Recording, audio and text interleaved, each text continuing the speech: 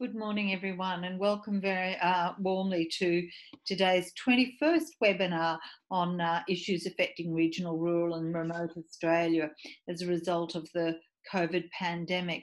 My name's Kate Charters and I'm the chair of the National Steering Committee for SEGRA. And SEGRA is the acronym for Sustainable Economic Growth for Regional Australia. SEGRA is very committed to ensuring that the voice of those who live, work and invest in regional Australia is heard at the highest levels of decision making in government, but also is committed to providing opportunities for people who live, work and invest in regional Australia for professional development and training. So it's great to have you all here today. I'd like to particularly welcome two conversationalists today. Firstly, I'd like to warmly welcome Jen Cleary. Jen is also a member of the National Steering Committee for SEGRA and has been for 8 years now. So she's been a fantastic contributor to the SEGRA conferences that are held each year.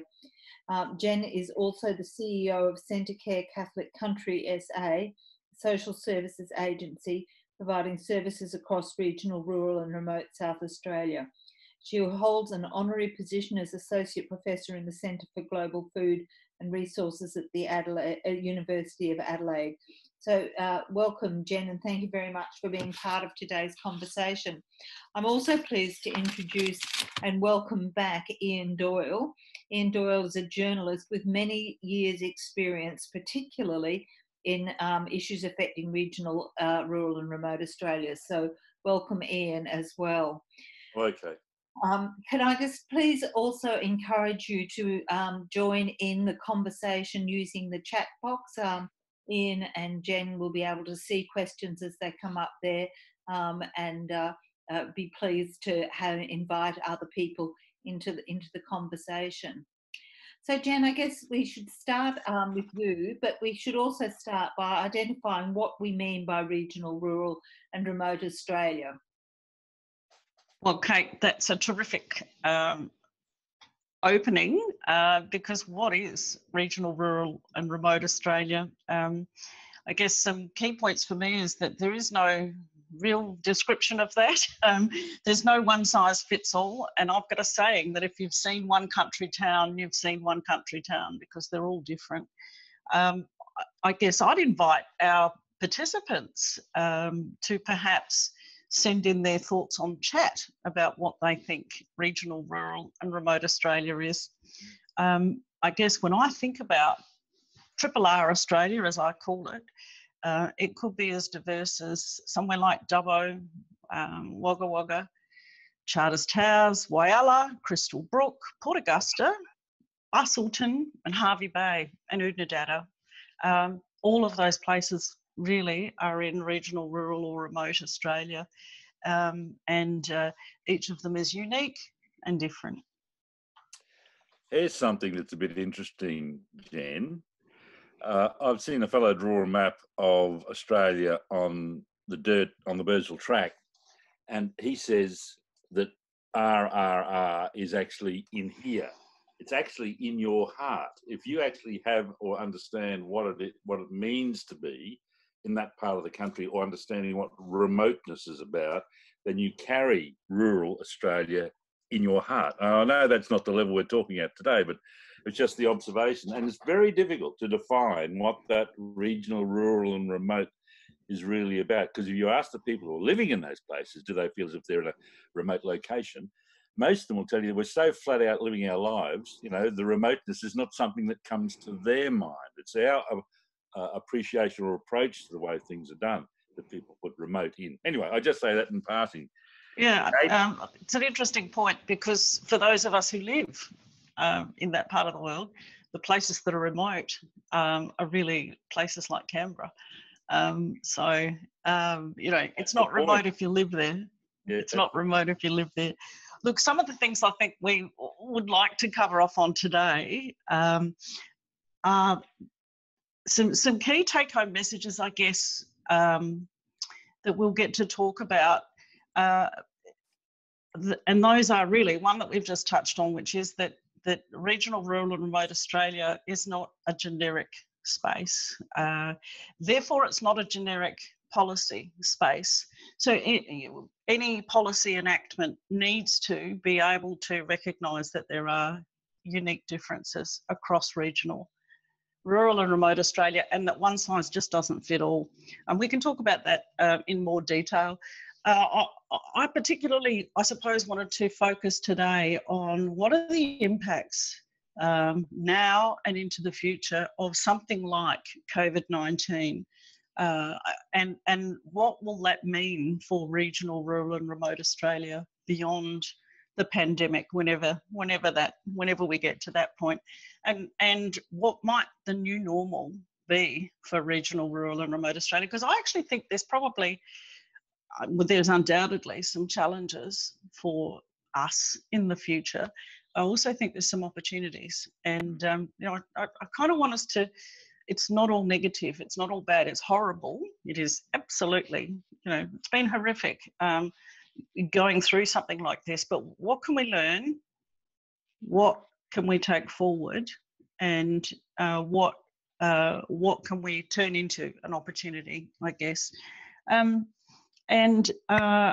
think some of those challenges, there's this thing I call lag time in some communities in regional Australia, particularly, and communities that are very path dependent, that rely on single industries, for example, for their economic stability, are particularly vulnerable to this thing I call lag time.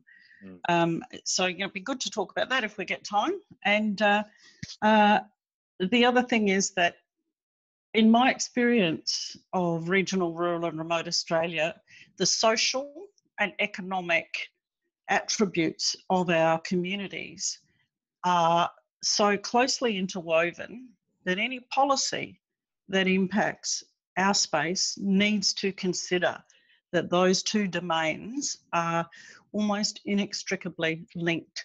And so we need to, you can't consider one without the other. So that's my starting point, Ian. Thank you very much, Jen. That was fantastic. Now, that view that we're looking at behind you is obviously very close to your heart, and it's where you actually live, isn't it? It is. That sunrise from my balcony, which is about 15 kilometres on the western side of Spencer Gulf, south of Port Augusta. So that's looking straight across Spencer Gulf at the Flinders Ranges there in the background. So looking across that water, we're looking at both Nukana and Adnyamatna country. Yep. It's a view I never get tired of. And those who see me on Facebook see very often that I'm posting photos of that view. Now I can see Kate nodding there. It's a wonderful space indeed. All that blue bush country just further south from where you are on the right hand side there towards Whyalla is fantastic.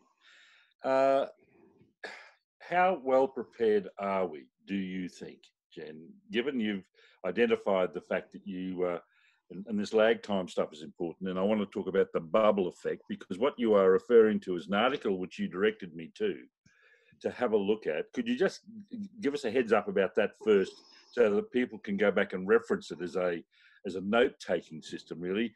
The article appears in Eureka. Just talk me through how we can get access to it, how people can... Okay, so if to access that article, it has been published by Eureka Street. So if you Google Eureka Street, it'll come up, and if you search that, we can probably find a link, Kate, maybe, and put it onto the chat, the chat feature there. So but that it is something that I wrote. I had some really quite serious concerns about some of the narrative that we were hearing about what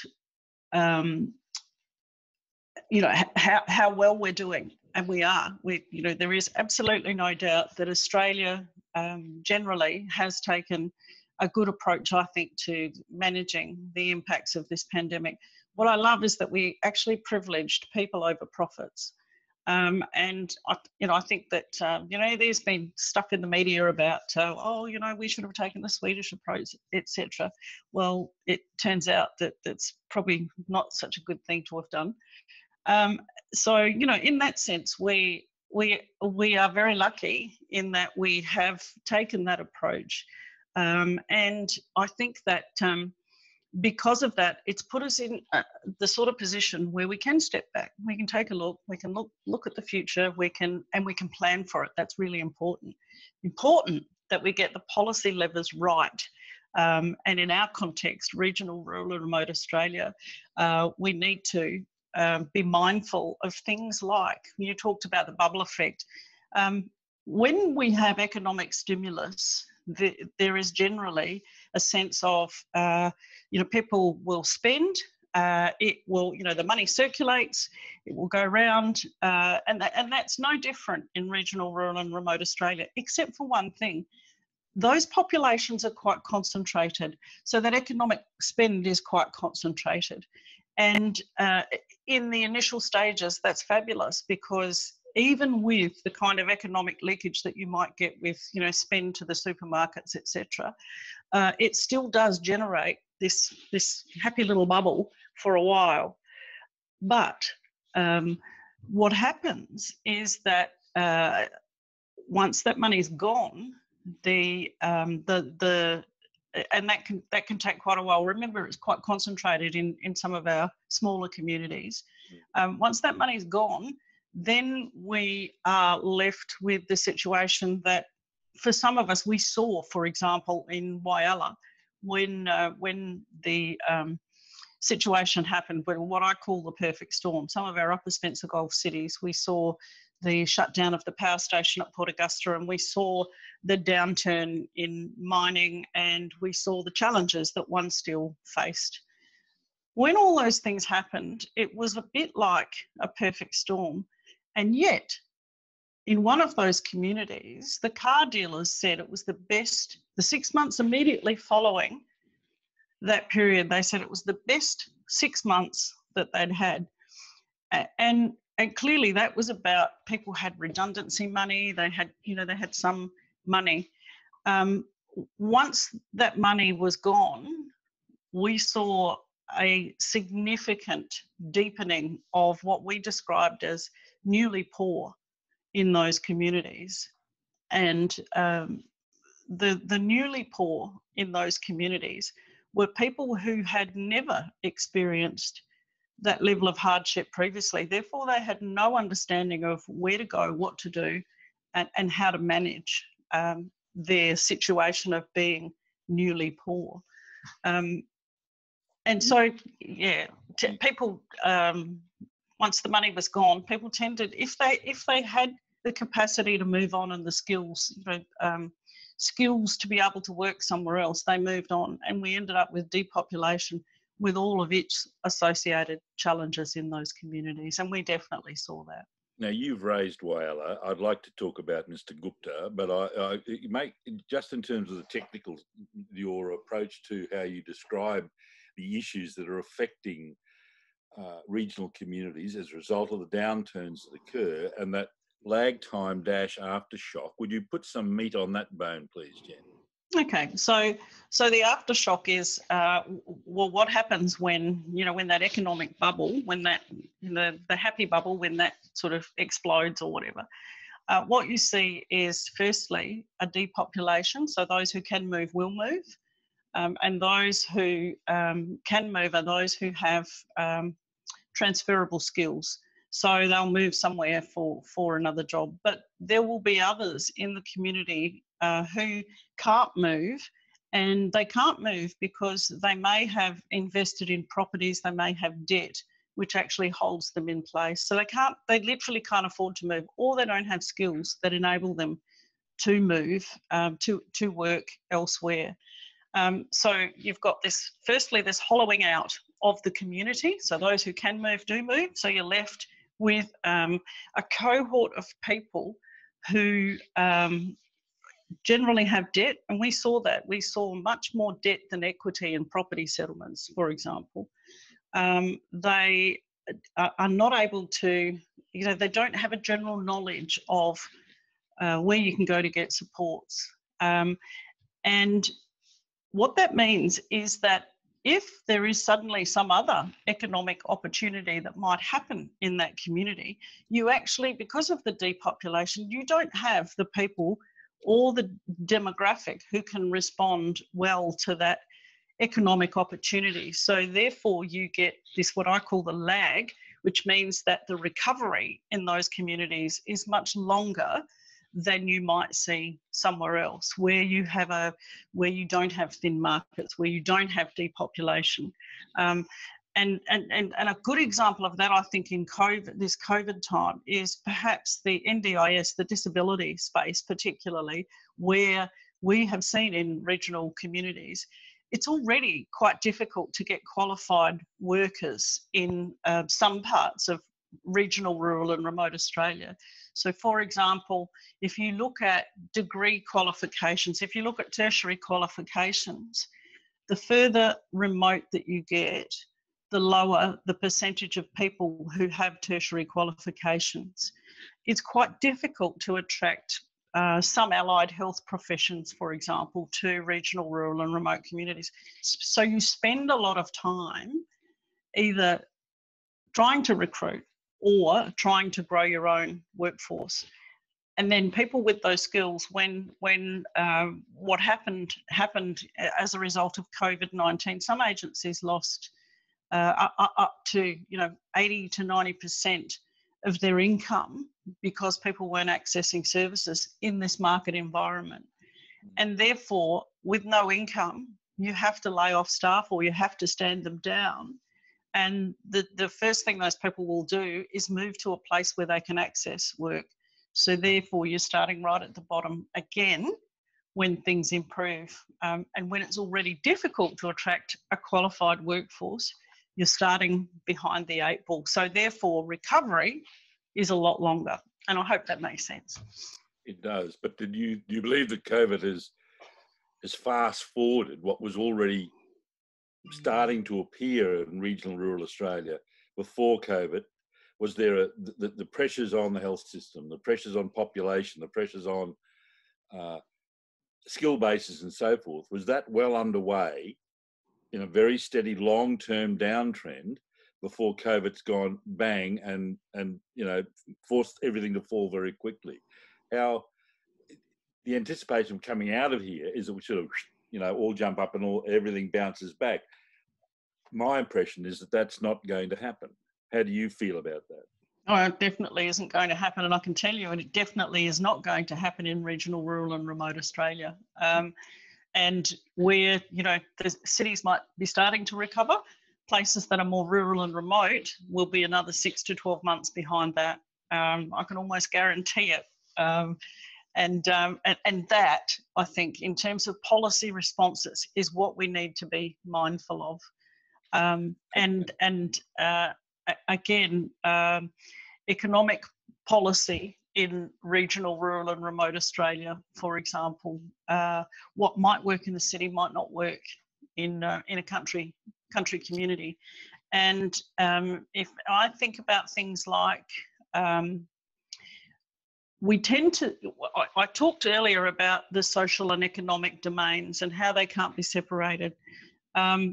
If you lose population in a country community, you're losing volunteers, you're losing people with skills who can write funding grants for sporting bodies, who can coach teams, who can add value in so many other ways. So that's, that's part of the social component. And those people with those skills, well, once they move out, you're kind of left with this hollowing out effect.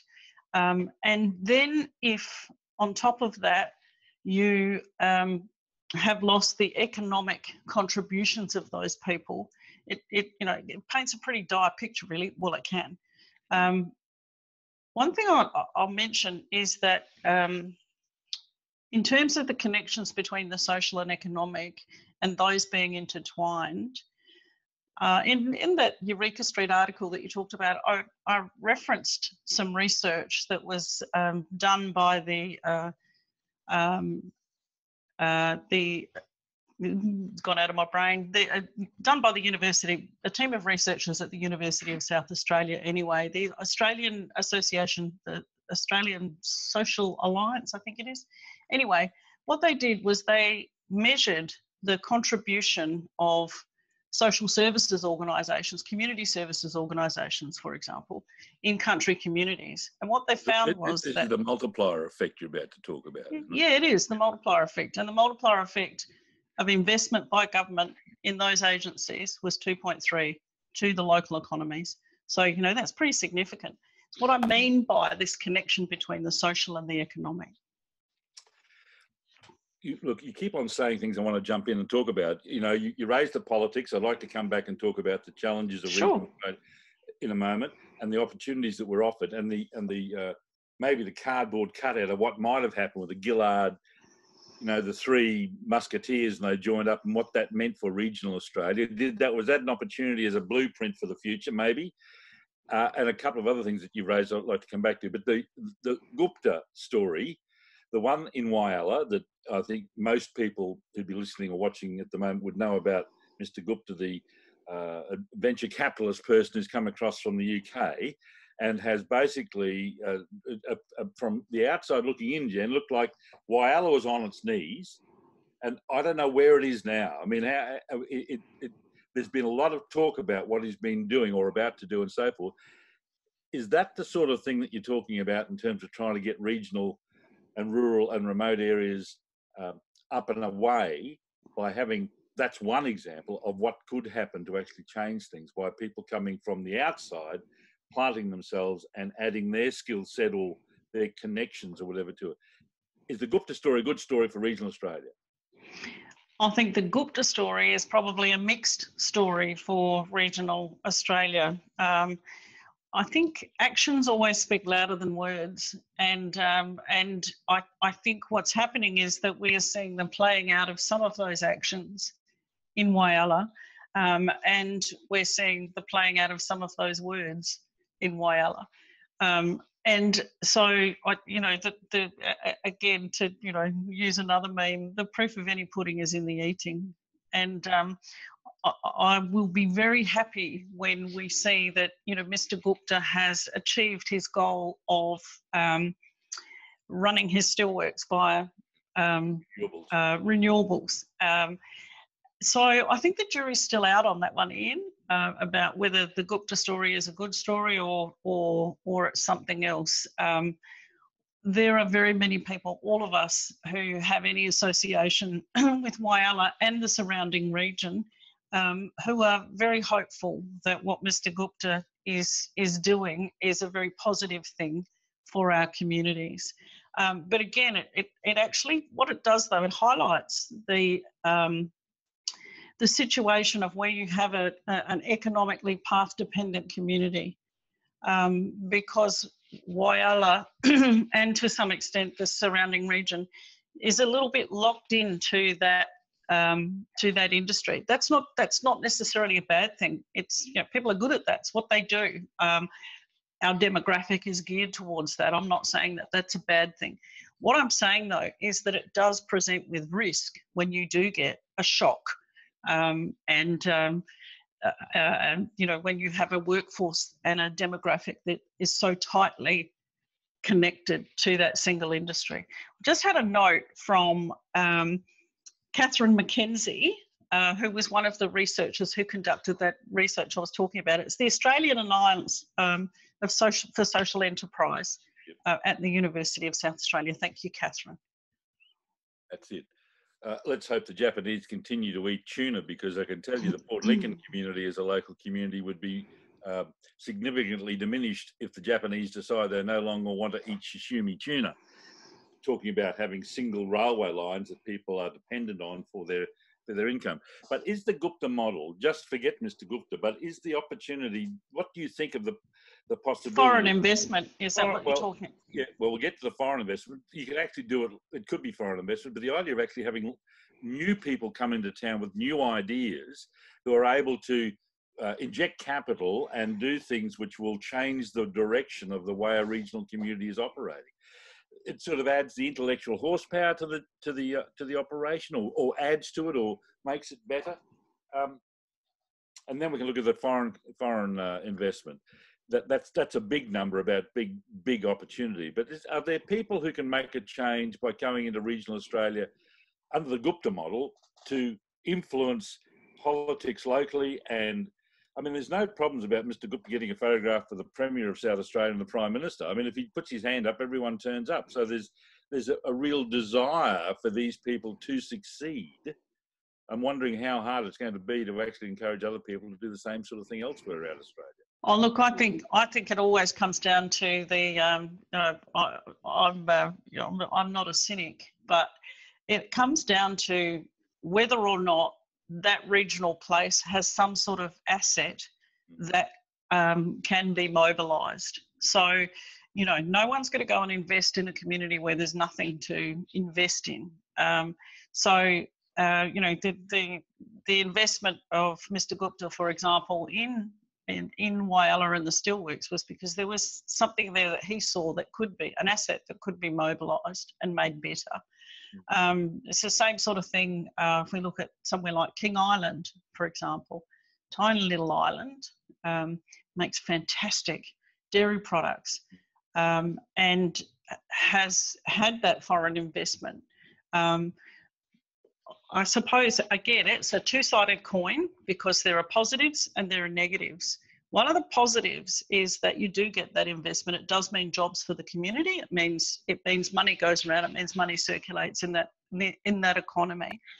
The other side to that, though, is how do you make sure as a regional community who is impacted by that investment, how do you make sure that you capture the value, as much of that value as you possibly can for your regional community? That is always the challenge, and that relies on on a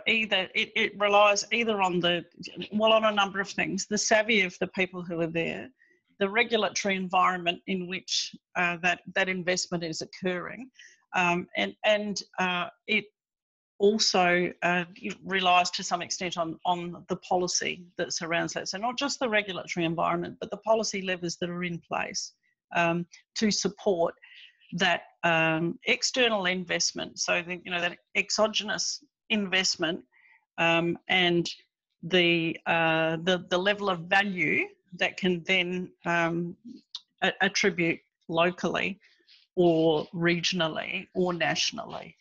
Okay, so the international investment from people like China and America and so forth, is that a tick in the box for regional Australia?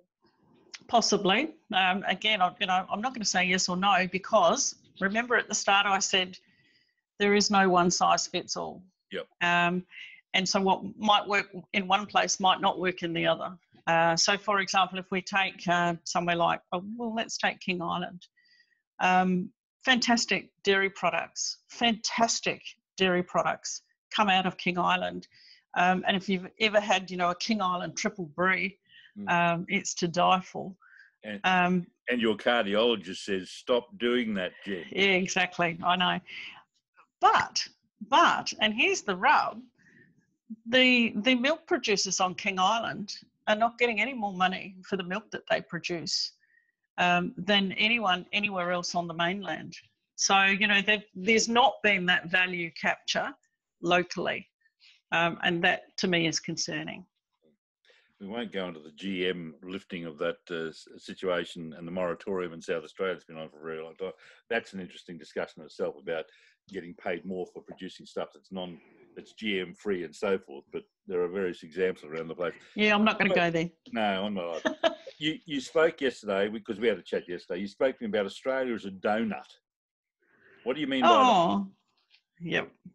And again, that cuts to what I've just been talking about. How do you capture the value? Because at the moment, we either dig it up, we plant it, and then harvest it, and then off it goes. Now, look, in a country like Australia, where you've got this really big space, a really thin population and thin markets, if you're a farmer, it makes sense to put as much, to plant and grow as much as you can grow, get it on one truck, going to one place, to one buyer once. because the distances, etc., and the transaction costs are so high. That makes sense. But also that also comes with risk, because then you are locked into that model. So therefore, capturing value is really difficult.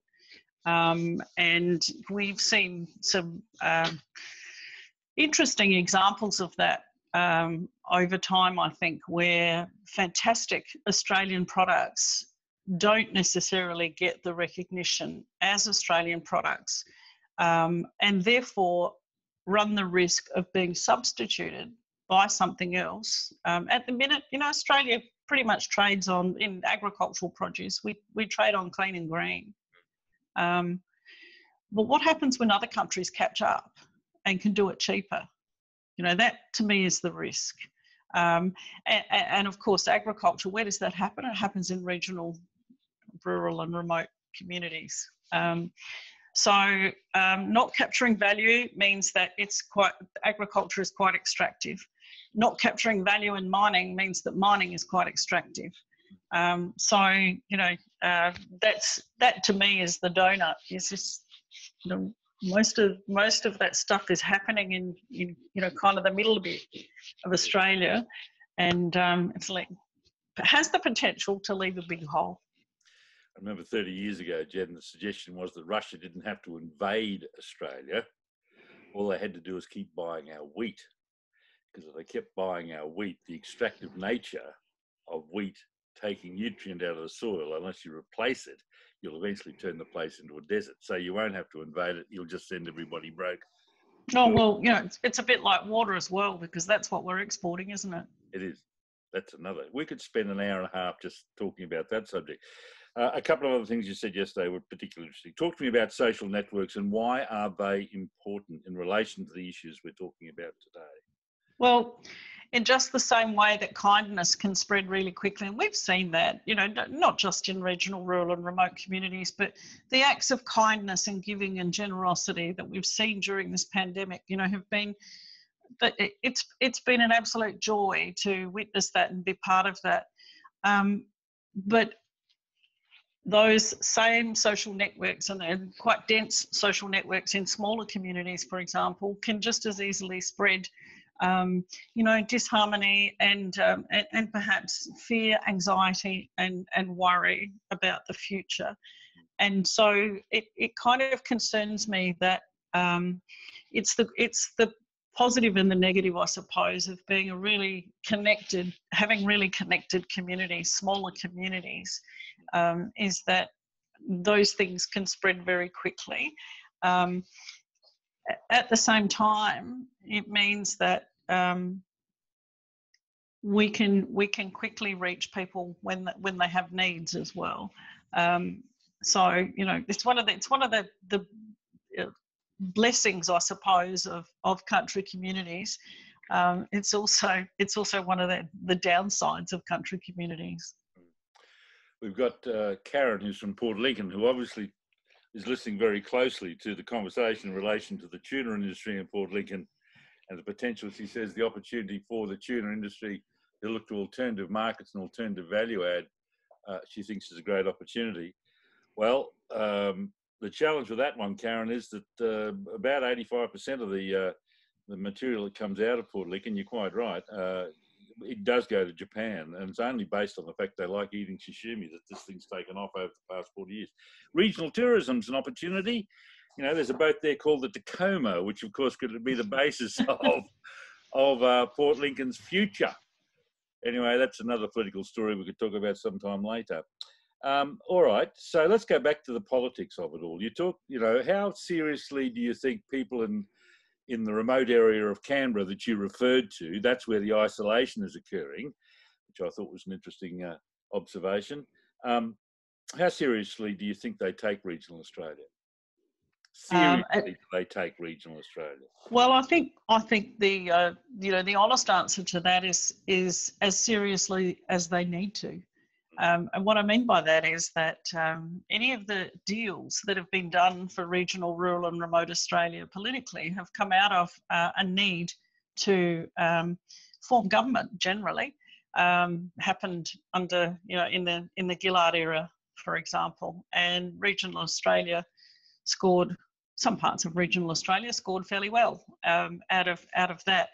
I think there's a piece of work that was done some time ago, a very good piece of work that talked about the power to persuade, and how in times past where, you know, a significant portion of the population lived in regional, rural and remote Australia, and a significant portion of the wealth resided in regional, rural and remote Australia, meant that there was quite a lot of power that also resided in our space. That's no longer the case, because, you know, if you think of the donut, the donut idea, the power doesn't sit where the hole is. So you know, I find it interesting that in terms of policy and policy making for regional, rural and remote Australia, I guess it's more, in my view, it's there's a level of what I see as shifting. So shifting responsibility, for example, for the economic success of regional, rural and remote Australia to regional, rural and remote Australia, but at the same time as not necessarily shifting the resources to be able to enable that. So I think policy for regional, rural and remote Australia can also be a little bit about managing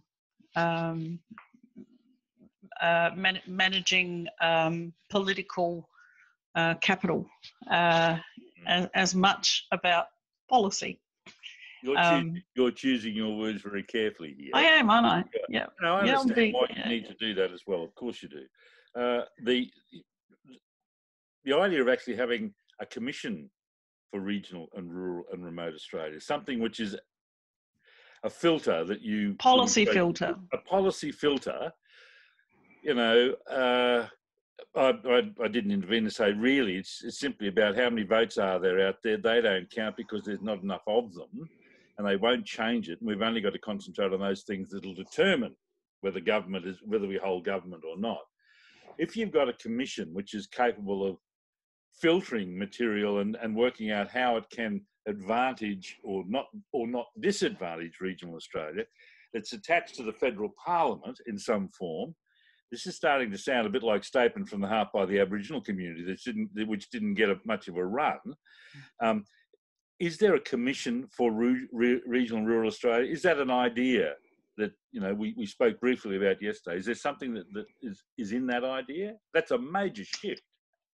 It is a major shift. Happened in Canada a few years ago, whereby any policy that was enacted had to pass through this filter, and it was formed at both the national level and filtered down at the state level as well. Because don't forget, we've got this, you know, we've got some things are controlled federally, some things are controlled at the state level, and that's always a bit tricky.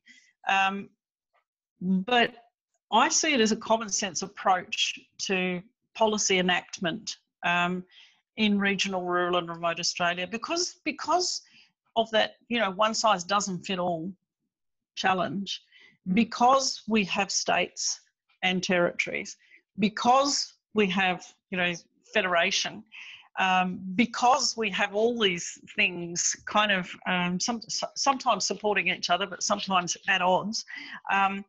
Something that existed that could filter decisions that impact regional, rural and remote communities, I think would be really sensible. Let me give you an example.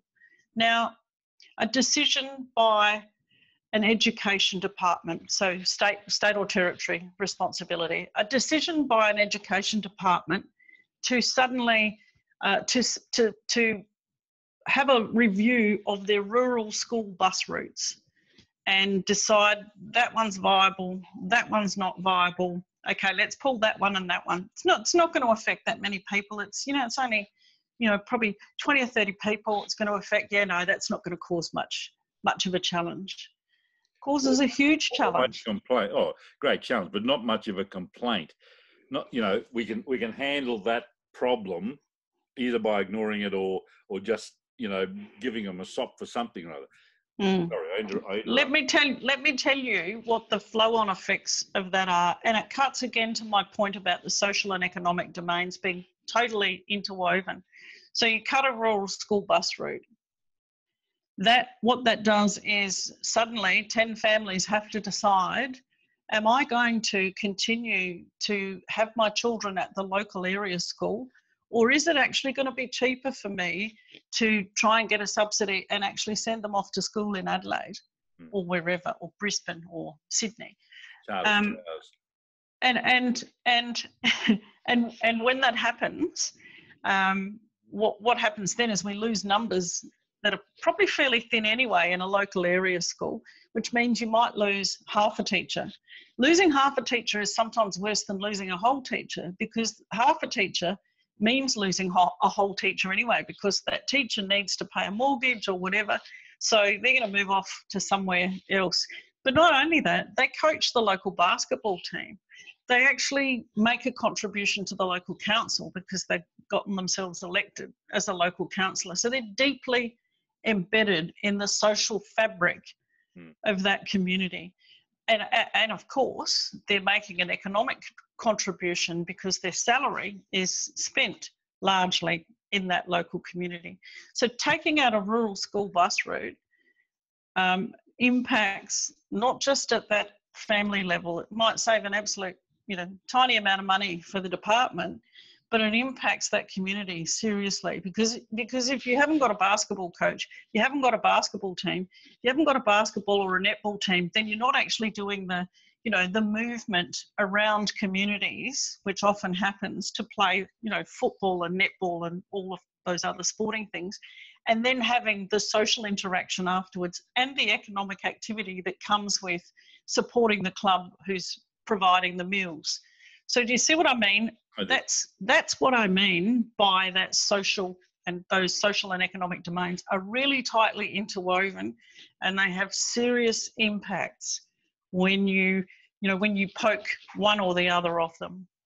Social geography, you are, aren't you? Yeah, I am. You are. That was just fantastic, just to hear you say that. It just, it ticks all the boxes in terms of the understanding of the implications of actions that result in things further away. Unintended consequences. And that's what we could fix with some sort of policy filter.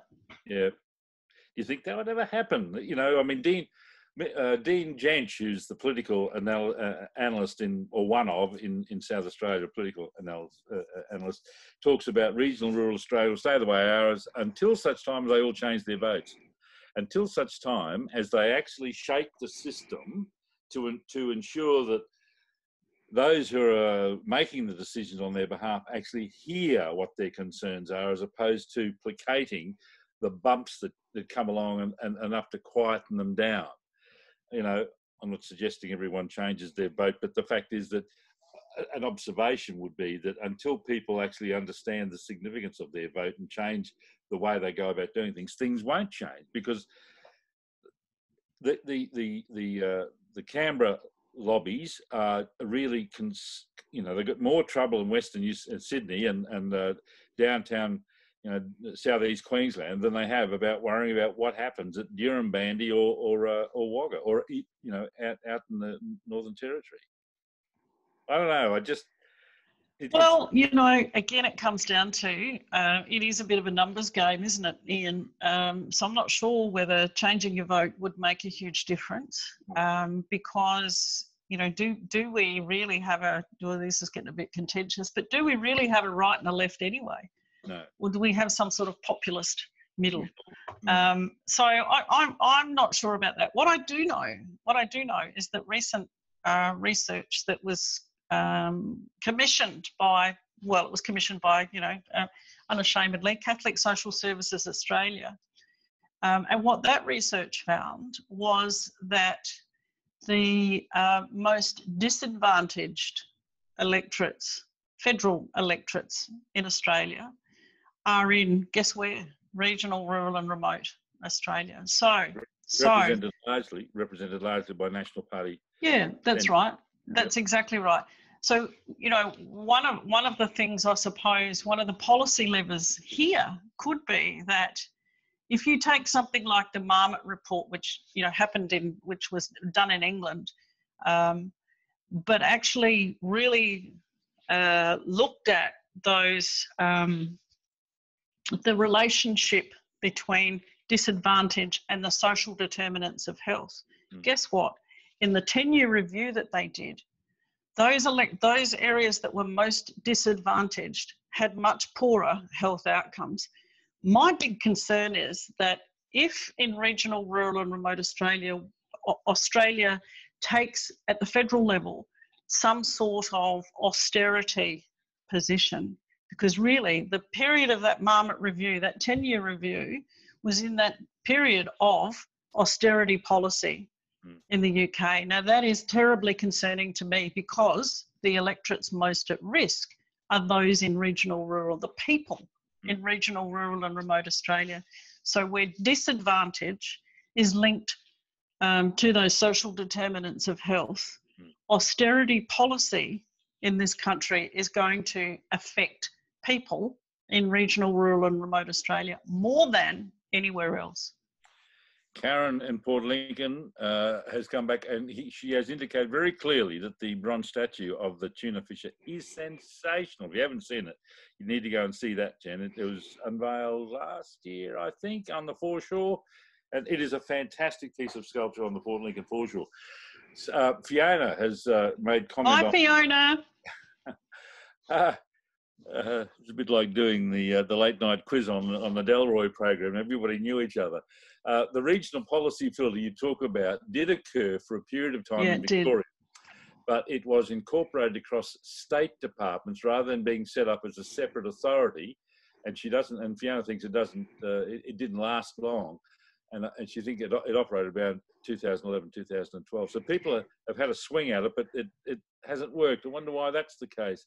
Well, if it was connected to the state government departments, it's not really going to be. You know, I'm an idealist, and I know Kate is too, and she's smiling there at me. But what regional, rural, and remote Australia needs is credible, independent voices, of which, of course, SEGRA is one. But connecting something to a government department or government departments or government, I wonder how successful that would be, because there's always that underlying imperative, isn't there? Political imperative, depending on who's holding the power. So that, you know, that would, again, I'm not a cynic, but I do sound like one. Well, justifiably so, Jen, justifiably so. The challenge, I think, one of the bigger picture question is about trying to get agreement, even from regional Australia, about what it is that they want. You know, those big changing school starting dates or ages or whatever across the whole country. Those are, you know, there's some obvious things that could be done to make things more uniform, so that people travelling from one place to the other around the country could be the same. I'm just thoughtful about the fact that people in communities have difficulty agreeing with the mob up the road, let alone the people from Victoria, if you're in South Australia, because you want to bell them up on the footy field and do everything else for them. I'm just thoughtful. How do you actually bring that essence of what is good for the whole of regional Australia when so many different individual entities want different chunks of whatever the issue happens to be? That trying to get regional Australia to agree on what the issues are that need to be sorted by those in Canberra and elsewhere in itself would make a hell of a challenge to actually come up with those things. Well, you know, that's because communities have to compete against each other. It's the dark side of social capital. Communities are set up. You know, if you're going for government funding, for example, I saw it locally in commentary on social media. And it was framed in the sense of, how come community A gets more from the government than community B? How come we don't get as much? And you know, that's about competition. And you know, everything we do is about competition. And everything really, when you think about it, is part of the market. Even country communities, in a sense. We've got 10 minutes to go. Rob last week identified the fact that the speaker last week identified the fact that communities were doing things like there'd be 5 council areas, say on Eyre Peninsula, we're talking, that's where you are, the Southern Eyre Peninsula, and the collectively put in for grants that come to that region, and they take it in turns to get the maximum grant, so that, you know, every third year you get the 2 million or the 5 million bucks, and the other 2 miss out. But the following year you don't compete for that money that's coming in. You get something so you can do something serious with it, because he referred to it as the Vegemite effect. You know, just spreading it thinly across the, you know, filling up the gaps and the holes in the road. I'm just thought about. But there are many examples of that, Ian, and it is particularly strong, I think, in our part of the world.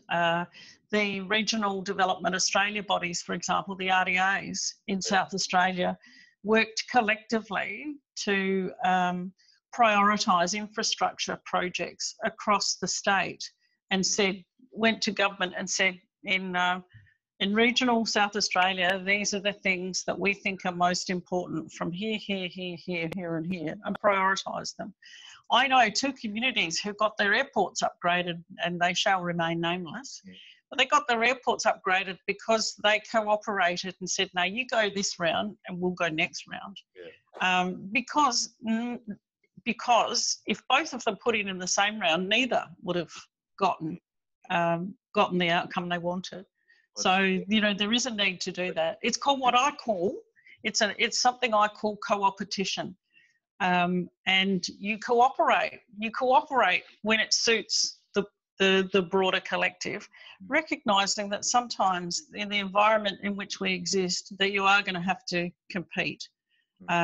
So, you know, I'm seeing some... There's some people are suddenly coming alive. Yeah, there's Penny Williams' comment. Yeah. 6 or 8 minutes to go. The Murray, exactly right. Catherine, you've taken the words right out of my mouth. You know, exactly. The next thing was, don't talk about water, because we'll be there for a year. But the Murray is a classic example of... Well, it's the tragedy of the commons, isn't it? It is. Exactly right. Exactly right. And the outcome of that is, you know, I don't know how that's going to be resolved. If every time you go to the table you get agreement, and then every time 3 months or 3 years later it all turns around, is really quite difficult. Tony. Hi, Tony. Has asked, Tony has asked, do you think federal and state government have these strategies right for regional Australia with respect to social and affordable housing? My goodness, we've only got 6 minutes, Jen. Off you go. Short answer, Tony, is no. I don't think they have necessarily. But actually, Tony is somebody who would know much more about that than me anyway. I don't think so necessarily. I think some places are perhaps doing it better than others. But again, there's still competition for funding for, you know, between agencies, for example, setting up things like competitive tendering. You know, we've only got 6 minutes, Ian, but if you look at competitive tendering for whatever services we're talking about, and you have in the bush, regional, rural and remote Australia, you have agencies competing for funding because, you know, government policy says that's the best bang, that's how you get the best bang for buck.